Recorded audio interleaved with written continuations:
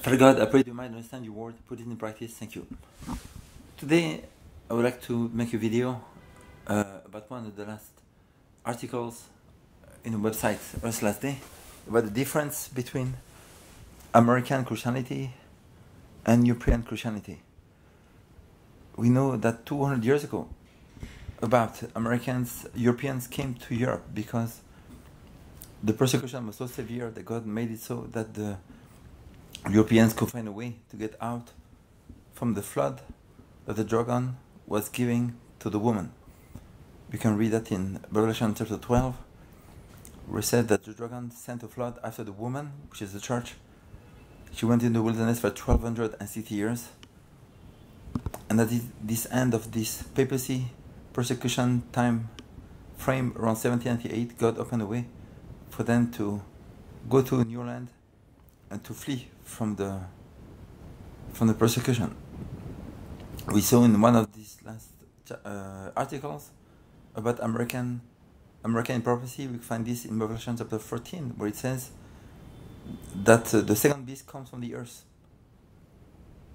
which is very interesting. We find here also that in Revelation chapter 12, when it speaks about the 1260 years, that the earth helped the woman. We find this in Revelation chapter 12. The dragon sent a flood after the woman, and the earth helped the woman. So the earth is a place which is, we saw that in the you can review it. You go to earthlastday.com. You read the articles, and it says that the earth helped the woman. The waters, we see in Revelation chapter 14, the first beast, he said the waters is Revelation 17:15. The waters is multitudes, nations, kingdoms, and tongues. So waters represent a place where there's many people. The Bible tells us a new power would come around 1798 when the papacy ended the time of persecution, and this new power will come from the earth, like it means a place not populated. The question is, which world power came on the scene, which became very powerful, and came from a land which was almost not populated, around 1798. Well, the only one that can fulfill this is America, that came around 1798. And the difference is that Europeans have been secularized since Darwin. Today, if you go to Europe, almost nobody believes in God. If you go to churches, most churches, they're mostly dead, and the knowledge of the Bible is very low. Most pastors believe in evolution and creation at the same time. So the gospel is not really given in its true power and true force.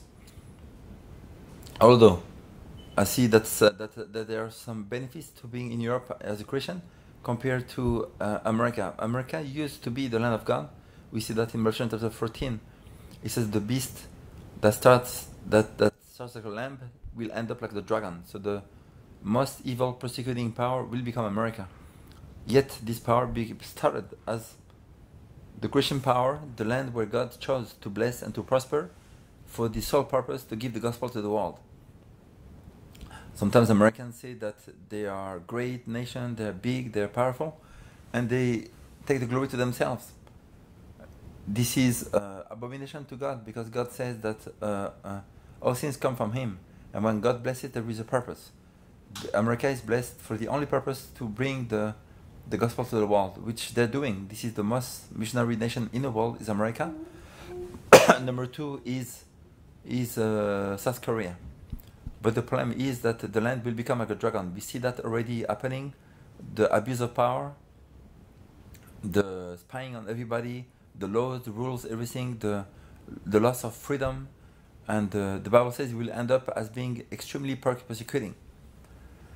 Very interesting that America is condemning and criticizing some countries where there's no freedom. Very interesting. The Bible tells us the country that's going to be the least freedom ever will be America in the future. An Adventist pioneer, A.T. Jones, E.T. is not inspired, but God gave him and Wagner the message of righteousness by faith that we find in Revelation 18, verse 1-4. And he has a quote that says, "Those who live here in America will soon wish they were not living here." because the persecution will be the strongest, the most fierce, the most intense in America, and the Christians that live over there will suffer the most.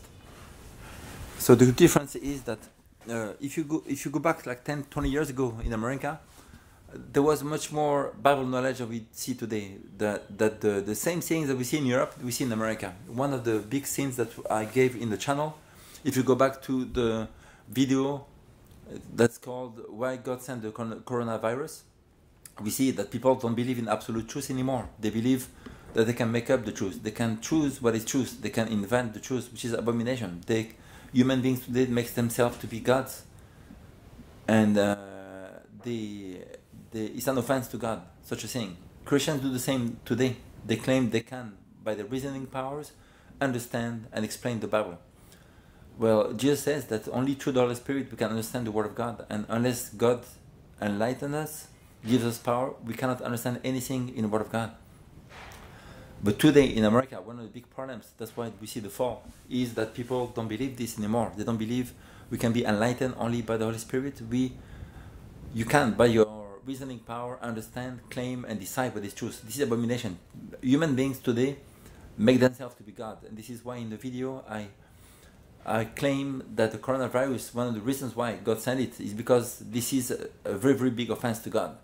Human beings, which are nobody, the Bible says that we are like grass. Now they claim that they can decide truth.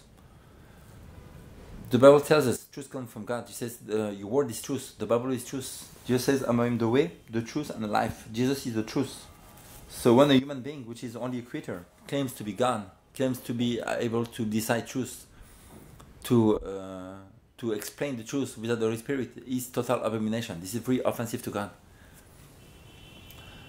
So then one of the reasons. Then one of the other reasons we see the fall of America compared to European is that one thing Europeans have better than Americans is there's no legalism. Legalism is much lower over there, and what I saw in America, which was not before, it's always been a legalist country, but this is going through immense and disgusting proportions today.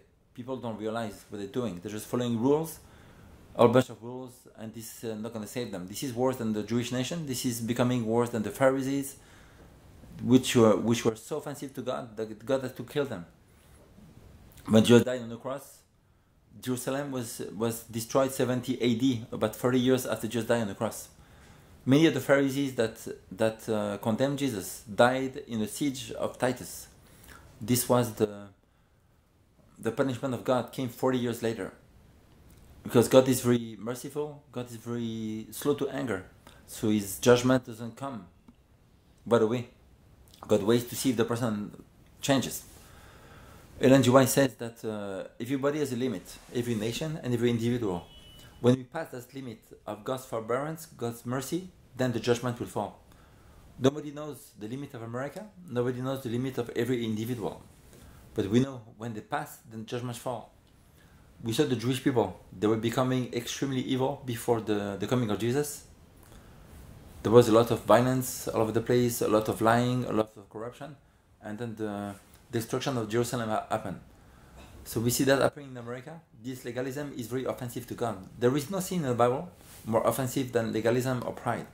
Legalism is someone claiming that they are good, that they can do things, that they are goodness in themselves, and they can commend themselves to God. This is abomination. The Bible says there is none good, not one. All have turned away. We have become unprofitable. And when a human being claims to be good, they are servants of Satan. Satan claims to be good. Satan claims to be something. He's not. He claims to be God. So people are lying. And we see the legalism, people just going by rules, not understanding. It's not because we follow rules that we make it to heaven. It's a righteousness that is not inherent in human beings. God only has righteousness. And when one claims to be righteous, they are deceived, they are lying to God, they are condemned, they are not converted.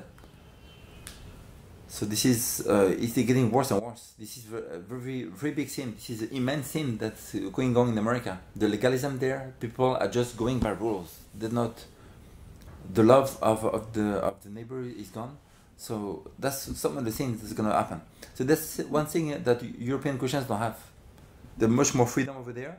Not that maybe they understand the righteousness by faith message, but because they're more lenient. So in a way, they're going to be judged much less harsher than America, which has so much light. The land of light, America, which has so much biblical light, like no other country has ever had, will be judged harsher.